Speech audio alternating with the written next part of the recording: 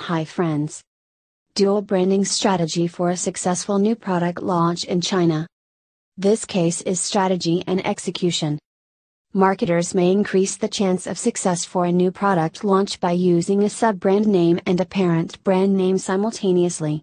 Marketers may use the same parent brand to introduce different products to build scale for the brand, and are able to clearly differentiate the different product offerings under different sub-brand names.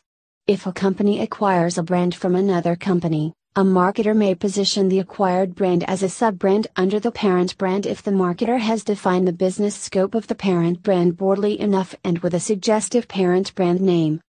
Get your dual branding strategy for a successful new product launch in China Case Solution at thecasesolutions.com. Thecasesolutions.com is the #1 destination for getting the case studies analyzed.